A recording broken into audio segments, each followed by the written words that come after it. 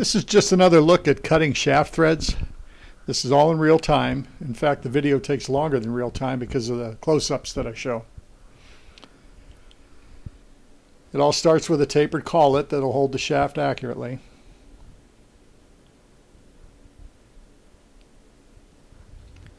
I'll snug up the main chuck.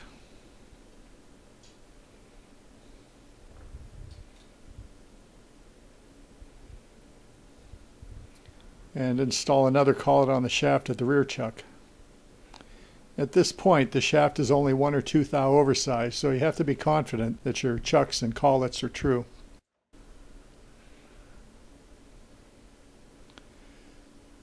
I touch up on the face with my end mill and set my travel to 0.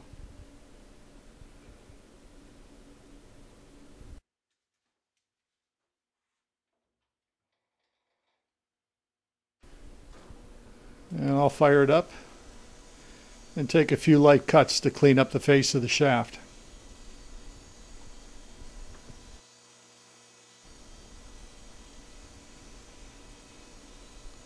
Let me get in a little bit closer.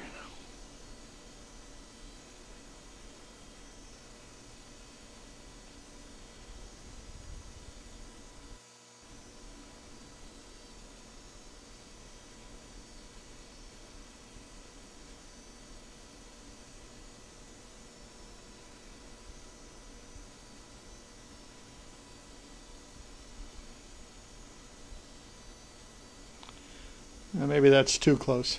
I want to get a view of the whole carriage in there.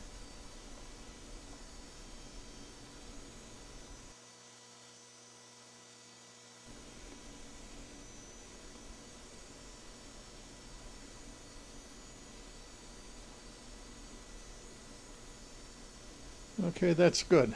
I'll reset my 0.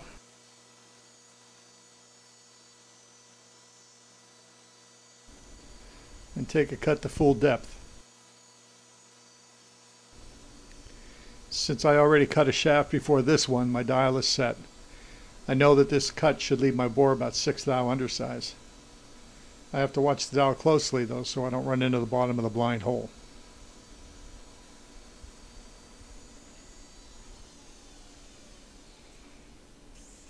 I blow out the chips. Verify the size.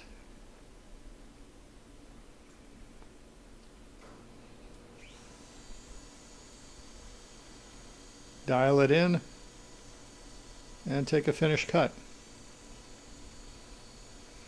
I actually leave the bore about a thou undersized with this cut so I can go in with a reamer afterwards.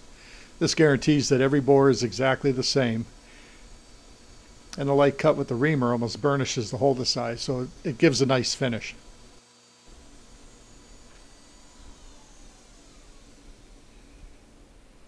Okay, I'll get the router out of the way so I can ream the hole.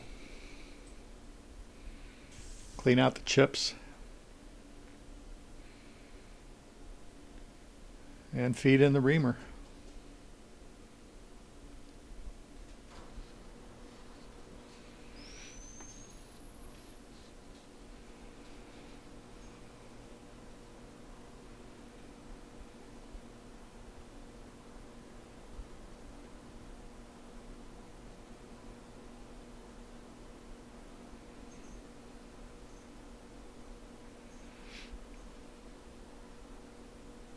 Now I know that bore is perfect.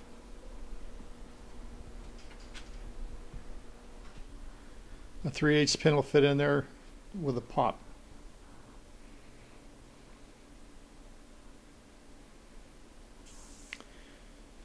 Time to change to the threading tool.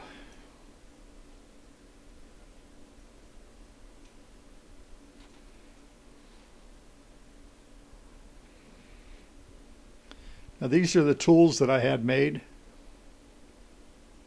and this is a further modification I made so they'll work on joints too.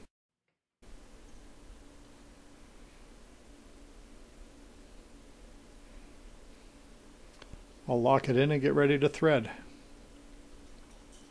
Since the cutter head is exactly the same size as my end mill, I know the tool will touch up at exactly the same setting I finished the bore at.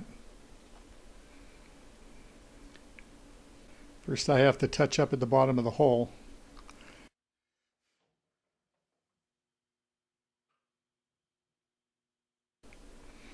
Here I'm touching the bottom and double checking it. Set the dial to 0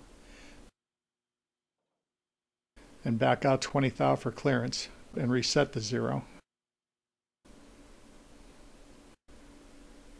Now I can start it up, crank out the tool for the roughing cut.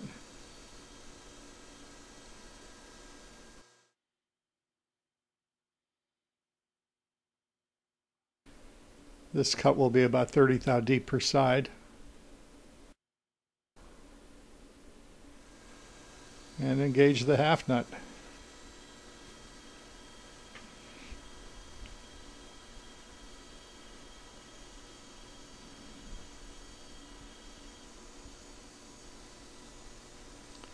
Clean out the chips. Don't forget I'm bringing my tool back within 20 thou of bottoming out. Crank the dial in so I don't undo the threads I just cut. Bring the carriage into depth. Set the cross slide for the final depth.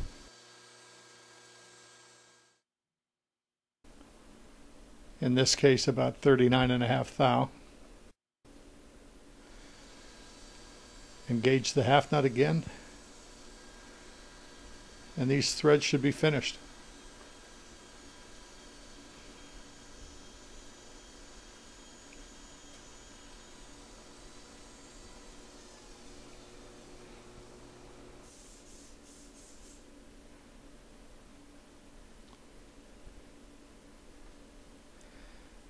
I'll check them with a joint pin just to make sure.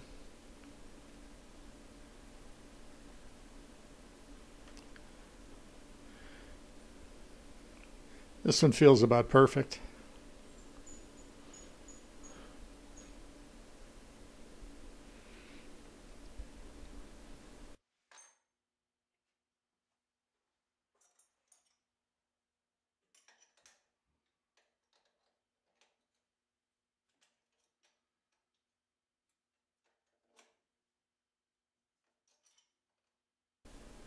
The last step is to clean up the threaded hole. I switch to another tool so that I can chamfer the outside of the threaded hole.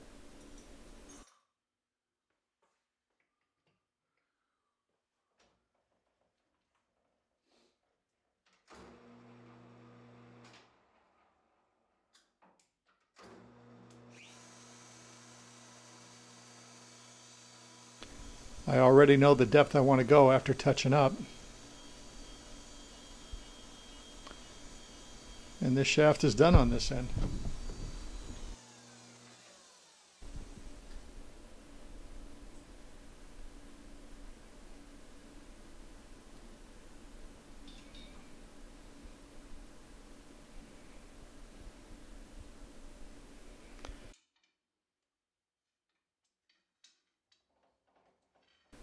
Thanks for watching.